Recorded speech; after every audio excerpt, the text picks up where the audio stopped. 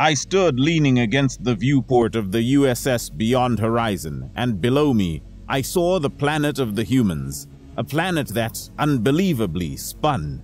For someone born in a tidally locked world, where one side eternally faced the sun and the other remained cloaked in perpetual darkness, the very concept of this rotation was baffling. It wasn't merely the physics of it that unsettled me, it was the humans themselves that intrigued me. How could they accept such instability in their lives? Trying to understand their existence, I began comparing myself to them. My pale, leathery skin, which evolved to protect me from the freezing winds of the dark hearth of my home, seemed so specialized, while theirs appeared less adapted to extremes.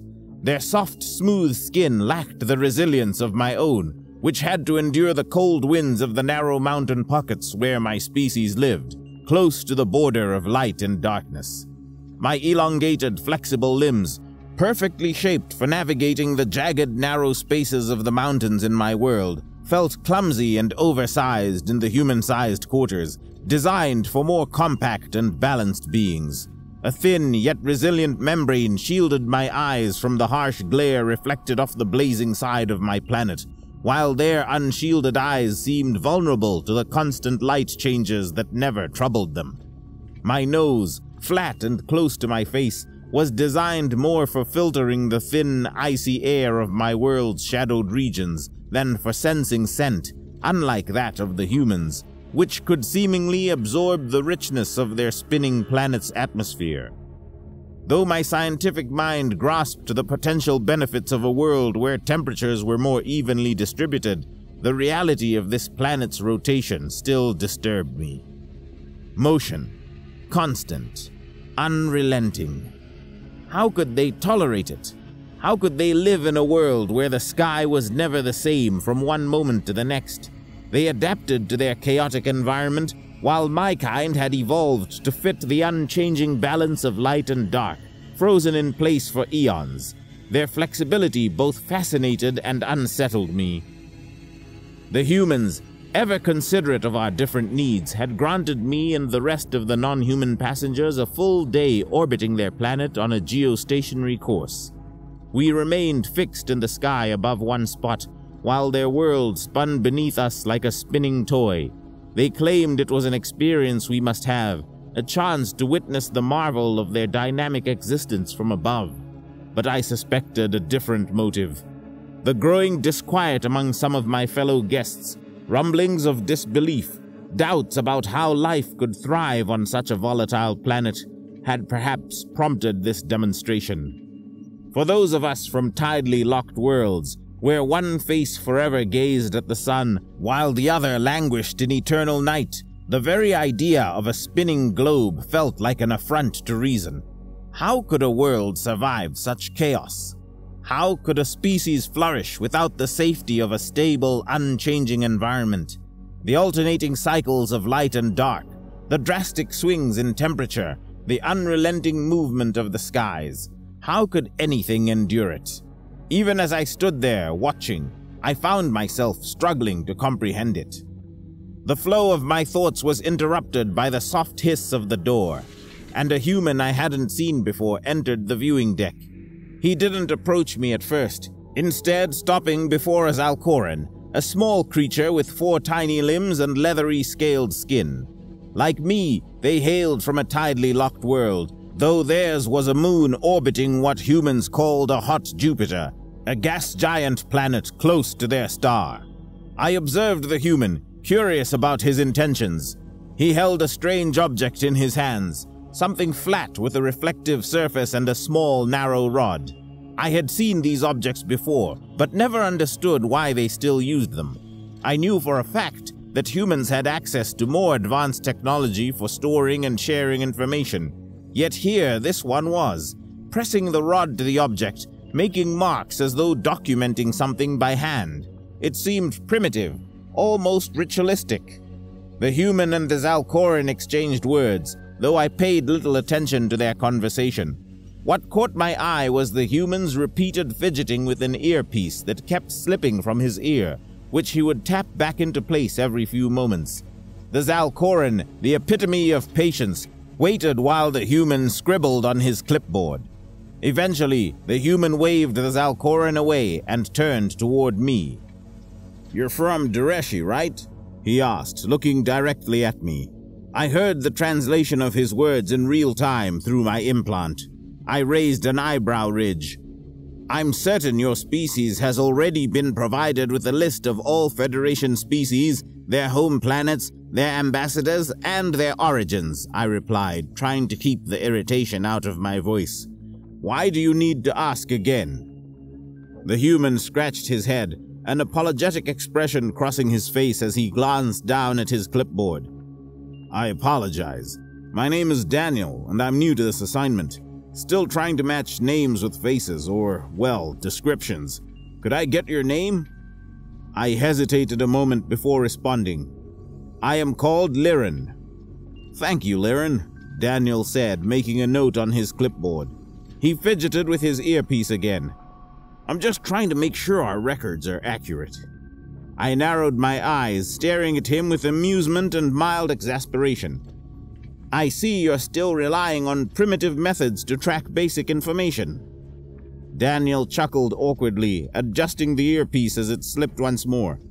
"Yeah, I know. We have better tech for this, but sometimes it helps to have something in front of me. Makes it feel more real, you know?" I observed Daniel for a moment, considering his words. Perhaps this was an opportunity to understand more about these peculiar beings and their spinning world. My curiosity overcame my hesitation. "Daniel," I began cautiously, "may I ask how your people cope with the inconveniences caused by your planet's rotation?" He looked at me, a puzzled expression crossing his face. "Inconveniences? I'm not sure I follow. What do you mean by that?" I tilted my head slightly, surprised by his lack of awareness. "Well, the constant change between light and dark must disrupt your cycles. The temperature fluctuations, the shifting weather patterns, the instability of not having a more fixed sky. It all seems quite chaotic. How do you maintain any sense of consistency or predictability in such an environment?" Daniel's eyes widened slightly, and then a smile spread across his face. "Ah, I see what you mean now. Actually, we find comfort in the cycles. Rotation gives us day and night, which help regulate our biological rhythms. The temperature changes are generally mild compared to extreme worlds, and our weather patterns, while less unpredictable, provide variety that we've adapted to appreciate. I think you'll find Earth's environment quite pleasant, at least less extreme than what you're used to." I considered his words, pondering the possibility of finding comfort in change. Maybe there was more to this spinning world than I had imagined. "Perhaps you are right," I admitted. "I look forward to experiencing Earth firsthand." Daniel nodded enthusiastically. "I think you'll enjoy it. Earth has much to offer, and we're eager to share it with you."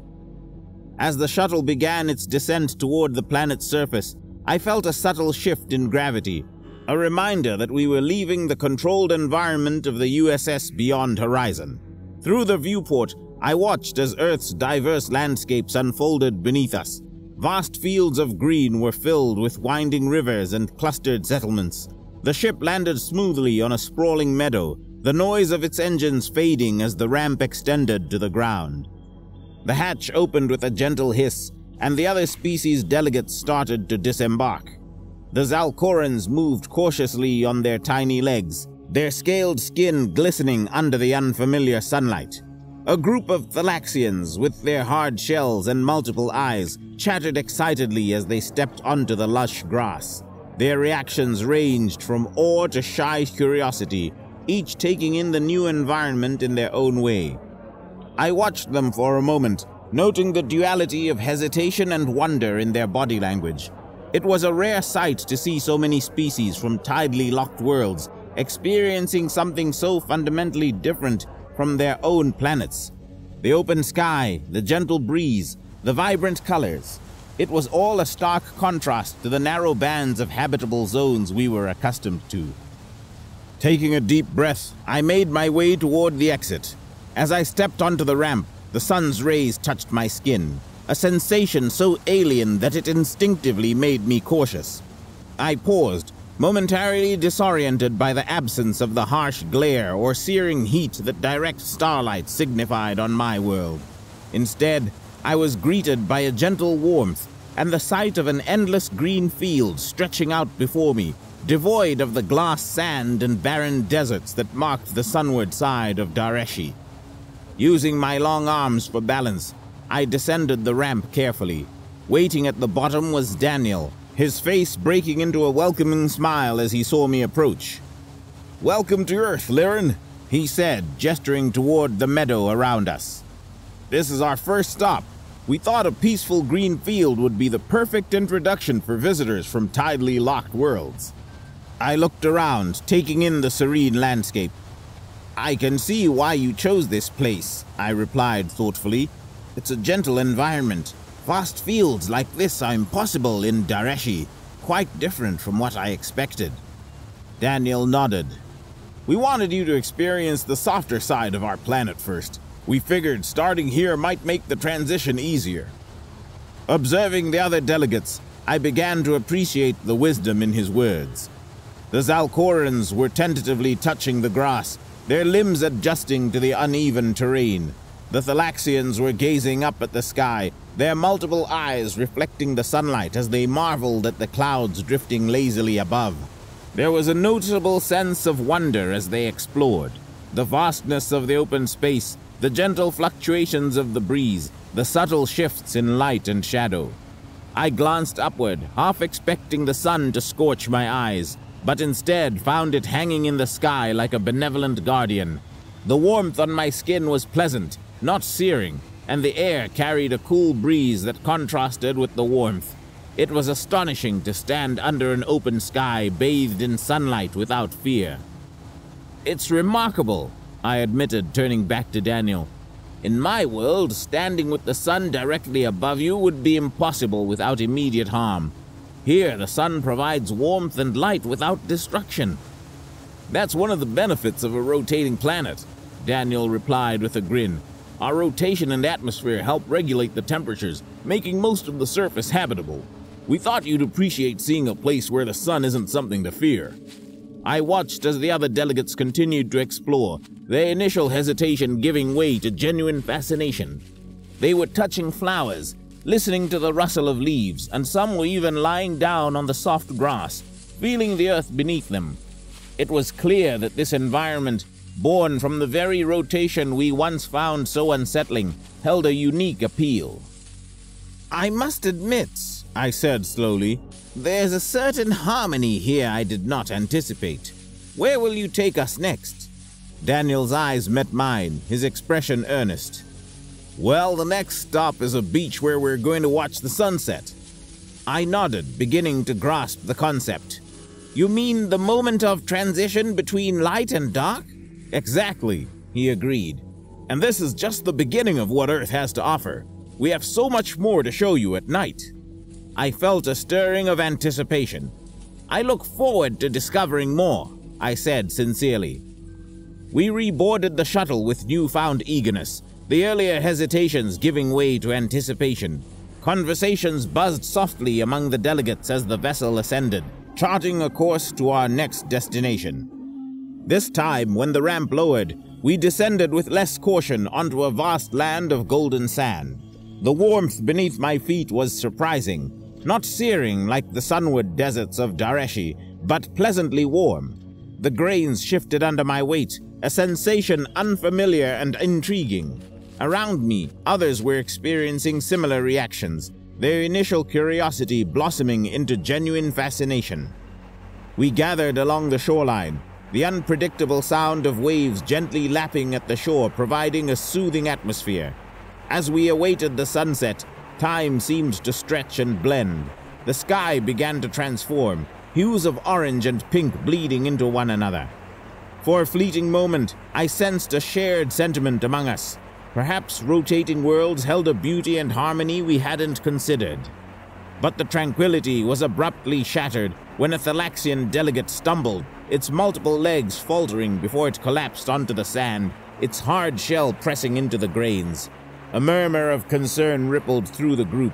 A Zalkoran approached me unsteadily, its scaled skin paling. I don't feel so well, it whispered before emptying the contents of its stomach at my feet. Panic ensued as more delegates began showing signs of distress. The humans rushed to assist, their faces etched with confusion and concern.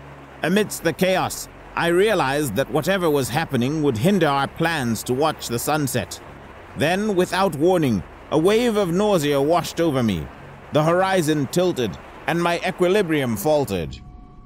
"Easy, Liren," Daniel said suddenly at my side to support me. My limbs felt heavy, each movement requiring immense effort. With his help, I was guided back toward the shuttle, the world around me spinning in a disorienting blur. Hours passed as we sat pressed against the cool walls of the shuttle, the initial panic subsiding into a weary silence. The humans moved about with urgency, their attempts to diagnose our affliction only adding to their frustration. I could hear snippets of their conversations, terms like infection and allergic reaction being ruled out one by one. Through the haze of discomfort, I barely followed when the medical team, with input from specialists from our species who helped from space, finally reached a conclusion.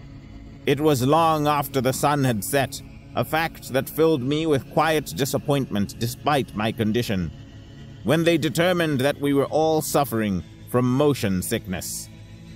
Later, Daniel stood before us, his expression full of apology and regret. "We owe you all an apology," he began solemnly. "We didn't anticipate that Earth's rotation would have such an effect on you. The Coriolis effect, the force caused by our planet's rotation, is something we've evolved to withstand. We dismissed its impact as negligible, not considering how it might affect those from tidally locked worlds. Unfortunately, we'll have to cancel the rest of our tour until we can find a solution." There was a murmur among the delegates, a blend of relief and lingering disappointment. I met Daniel's gaze, appreciating the genuine remorse in his eyes. "No," I said softly.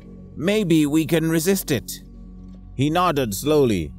"We'll work hard to make sure your next visit is more comfortable.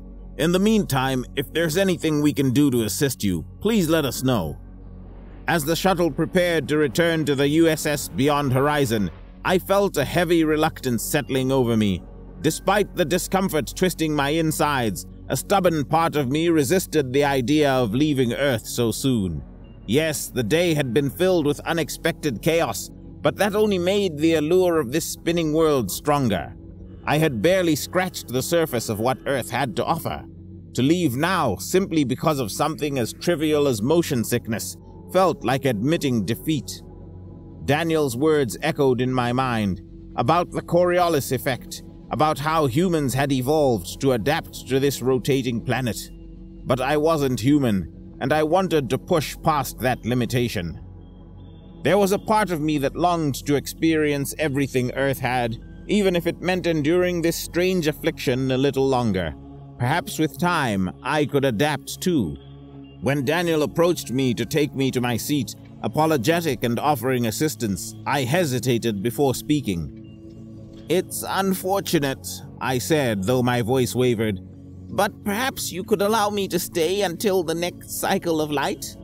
I stared into his eyes and added, "A few more hours of this will not kill me." The other delegates turned to stare at me, their expressions revealing utter shock and disbelief. The humans around us stopped what they were doing, their faces unreadable, as they too were questioning my sanity. I could feel the weight of their gazes, but the thought of leaving Earth so soon gnawed at me, stronger than the discomfort. Daniel, who had crouched beside me, stood and gave me a long, concerned look. "Liren, you'll have another chance. We'll figure out a way to make it easier next time, maybe with some medicine or a way to ease the effects. You don't need to suffer now." His voice was gentle, urging me to reconsider.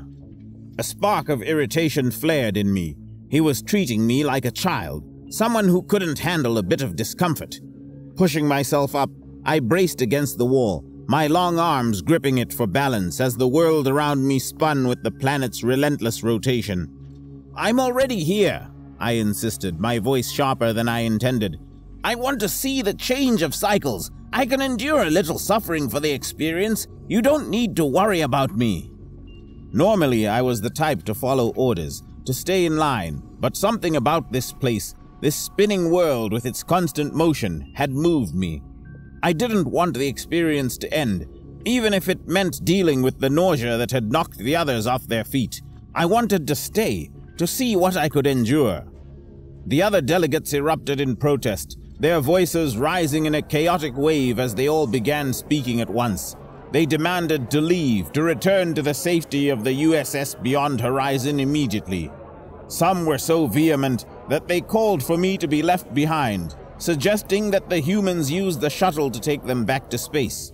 I swayed on my feet, my head spinning along with the planet, but I still caught snippets of their demands to use the shuttle. Idiots, I thought, frustration boiling within me. Did they truly believe the humans had only one shuttle on this entire planet? I understood their emotional response, but the way they were acting, these supposedly wise species, reduced to squabbling over a bit of motion sickness, seemed absurd. How could they become so irrational, so weak-minded in the face of something so trivial? Eventually, the humans managed to calm the commotion, agreeing to let me stay behind with Daniel, while the rest of the group returned to the USS Beyond Horizon. As the shuttle lifted off, the others safely aboard, I watched them depart, my gaze filled with relief and defiance.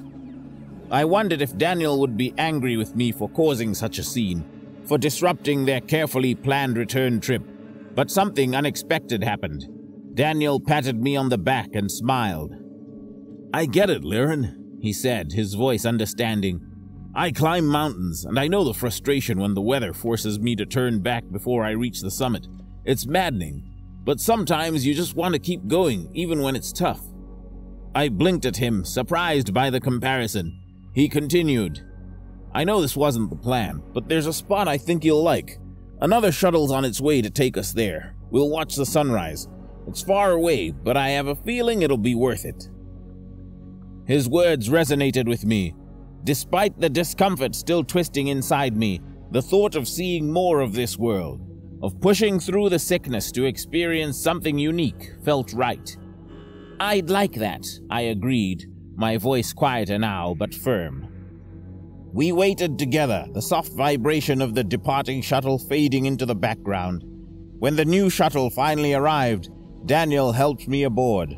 My limbs felt heavy, the world still spinning, but I gritted my teeth and powered through the dizziness. As the shuttle lifted off, I felt a surge of anticipation. I didn't know what awaited us at the next destination, but I was ready to face it, no matter how much the world around me continued to spin. I barely perceived the journey as we arrived at our new destination. The interior swayed softly, the vibration worsening the dizziness that affected me. Before I knew it, we had landed. Daniel was already at my side, his hand gently supporting my arm as he helped me to my feet. "Close your eyes," he advised softly. I did as he instructed, allowing him to guide me down the ramp. My feet touched the ground, something firm yet yielding, neither the coarse sand from before nor the smooth surface of the shuttle's floors. It felt familiar, resonating with memories of the rocky terrain of my homeworld. The coolness beneath my soles was comforting, grounding me in a way I hadn't felt since arriving on Earth. Daniel tapped my arm lightly. "You can open your eyes now." As I lifted my eyelids, the thin membrane instinctively slid over my eyes, protecting them from any sudden glare. But there was no harsh light to shield against. Instead, a gentle breeze caressed my skin, carrying with it the crisp scent of altitude. I blinked, taking in the rugged rocks that surrounded us and the wisps of fog that drifted below. Above, the night sky stretched infinitely, a vast dome of stars more vivid than I'd ever seen. We were atop a mountain, its peak cloaked in darkness but illuminated by the shimmering celestial display overhead. The sheer scale of the view stole my breath. It was as if I stood on the very edge of the universe, something only possible because the sun was hidden, distant from the horizon. Daniel chuckled softly at my reaction. "Reminds you of the strip of life in your world, doesn't it?" he said. I didn't reply immediately, too absorbed in the sight before me. But he was right. There were some resemblances. On Dareshi, the narrow band between eternal light and perpetual darkness was where life thrived, a cavernous region carved into the mountains, forever caught in twilight. To one side, the mountains basked in unending sunlight. To the other, they were shrouded in shadow. But this was the first time I'd stood upon a mountain enveloped solely by night, the stars unmasked by any atmospheric haze. Daniel excused himself briefly, disappearing back into the shuttle. He returned moments later carrying a thick garment, its material unfamiliar, but appearing dense and warm. He offered it to me. "You'll need this," he said with a small smile. I accepted it, the fabric heavy in my hands. Mimicking his earlier actions, I managed to wrap it around myself, its weight settling comfortably on my shoulders. Daniel gestured for me to follow him. We navigated a short path to a flat rock that jutted out over the landscape. He took a seat and patted the spot beside him. As I settled down, he pointed toward the horizon. "That's where the sun will rise," he told me. I gazed in the direction he indicated. The horizon was still cloaked in darkness, with no hint of the sun's approach. The familiarity of the environment, the solid rock beneath me, the crisp air, made me feel at ease. "This place, it makes me feel better," I admitted. The nausea had subsided to a manageable whisper, overshadowed by the serenity of our surroundings. Daniel glanced at me, a gentle curiosity in his eyes. "I'm glad," he said. "Earth has so many different environments. I thought you might appreciate this one." We fell into conversation, comparing our worlds. I spoke of the cavernous habitats of Dareshi, the way our species had adapted to the narrow strip where life could exist. He described Earth's diverse climates, the way the planet's rotation and tilt created seasons and cycles that influenced every aspect of life. Time seemed to blur as we shared stories, his tales of scaling mountains, pushing against the limits of gravity, and mine of navigating the treacherous crevices of my home, where a single misstep could mean a plunge into darkness or light. As we talked, the horizon began to transform. Subtle hues of indigo and violet gave way to shades of pink and orange, the sky painting itself in a gradient of colors. The stars slowly faded, retreating as the dawn approached. Our conversation dwindled, both of us drawn into the spectacle unfolding before us. Then, with a quiet grandeur, the sun's first rays breached the horizon. A sliver of golden light emerged, casting a gentle glow over the mountaintop. The warmth touched my skin delicately, a soft embrace rather than the searing intensity I'd always associated with starlight. I felt a swell of emotion rise within me, wonder, awe, an almost childlike joy. I realized I'd forgotten entirely about my discomfort. The motion sickness, the dizziness, all of it had faded into the background, insignificant in the face of this moment. My eyes drank in the sight, the membrane retracting slightly as I adjusted to the increasing light.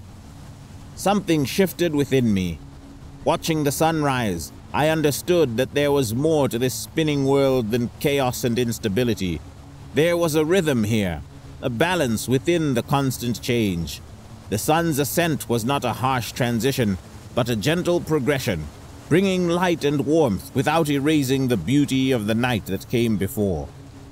The warmth spread through me, not just from the sun's rays, but from a newfound appreciation. The rotation that once seemed so unsettling now revealed itself as a source of endless variation and life. I turned to Daniel, who was watching me with a knowing smile. "Thank you," I whispered, my voice barely carrying over the soft breeze. He nodded, understanding without the need for further words.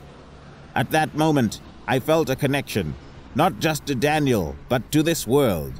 The boundaries between familiar and foreign blurred, and I embraced the realization that change could be harmonious, and that movement could bring stability of a different kind.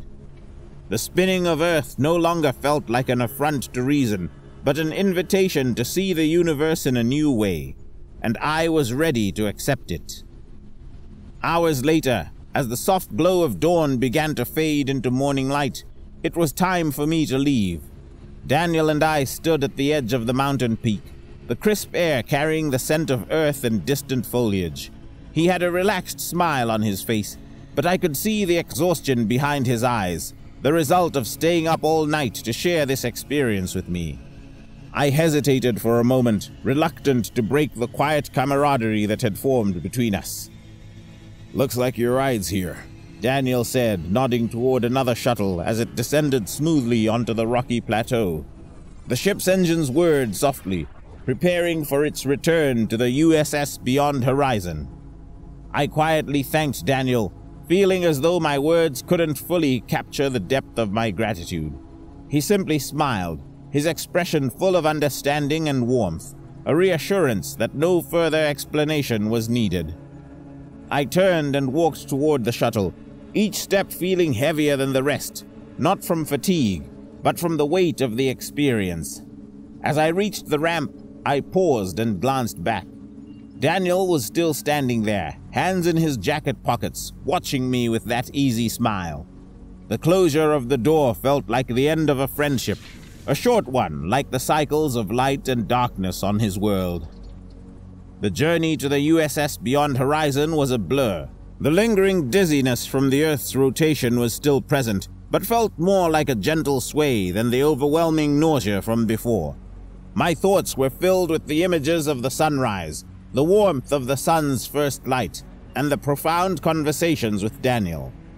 Upon docking, I stepped into the common area, immediately sensing a shift in the atmosphere.